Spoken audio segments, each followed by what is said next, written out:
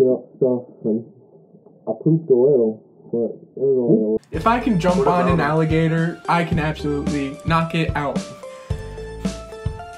Now, I know it's very hard to do such a thing. I think it is.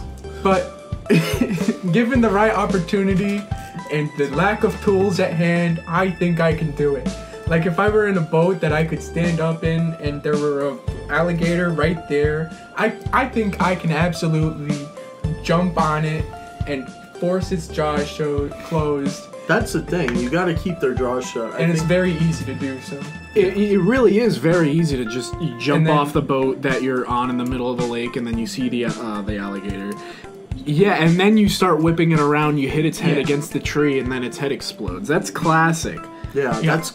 I think I read that in like. That's how you deal with like polar bears and alligators and most deadly creatures in the world. Yeah, I read that too. Actually, was that Mad Magazine? Yeah. Or Nickelodeon Mag. I thought it was Discovery, but that might have just been me. Angry Man Comics. Angry Man Comics. Is that real? You know, alligators are ornery because they have all those teeth and they don't have a toothbrush. It's Disturbia. You know how much tooth pain they've got to be in? Oh, yeah. Infections up the wazoo. Well, up the mouth, but... Yeah. How much their amygdala is gone out of whack. No, I think what you're talking about is the medulla oblongata. Yeah, that one. Yes. Sorry. They have the birds that clean their teeth, though. Oh. How do birds clean their teeth? They, pick their teeth clean. Yeah. Like a little flosser pick, like the dinosaur picks? I mean, I don't know. I've never had it done What's that kind of bird but... that, has, the super long beak that has, the tongue that sticks out? It's like that. So Hummingbird?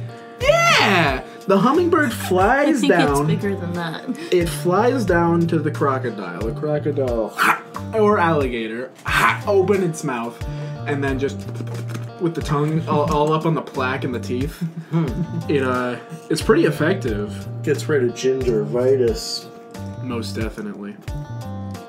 It's getting rid of the red hairs on its teeth. Gingivitis. Yeah. That's what it's called. I thought that's what you actually said. Not like it was a joke of me. I definitely didn't say gingivitis, Kev. That's kind of embarrassing, dude. Yeah, that's kind of cringy. I'm sorry. I feel like I'm being gaslit right now. No. I want a bird to clean my teeth. Yeah, I think, the water pick.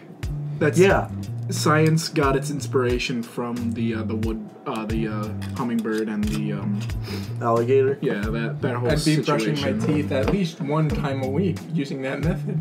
So the hummingbird, does it just take the water out of the pond and spit it at the alligator's teeth? Well, the important thing... Because you said the water pick. Yeah, it has water, but the important thing is the tongue action. Oh. And it's wrapping around the tooth and really just getting in there. Clearing the tooth. Yeah, it uses its massive cheeks to blow on. The water pick only reaches about 35% of the effectivity of the hummingbird. Should I get a hummingbird to clean my teeth? I think there's laws against it. Did you know the hummingbird only uses 7% of its mind? And it's doing all of that?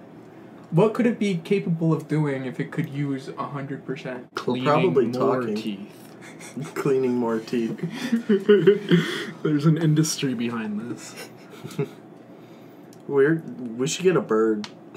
Big hummingbird is trying to keep us down. Especially with that cat you got. She'll leave it alone. She'll be afraid of it. Afraid of the bird? Yeah. What kind of... Would you want to get a huge parrot or something? Like an ostrich or something. Oh, yeah, that makes sense. Yeah, to clean your teeth with its giant pecs. Yeah.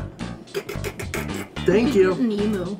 Ooh. It's the same thing, isn't it? No. I know it's a species different, but, isn't it basically the same thing? Big bird. I think the emu is larger.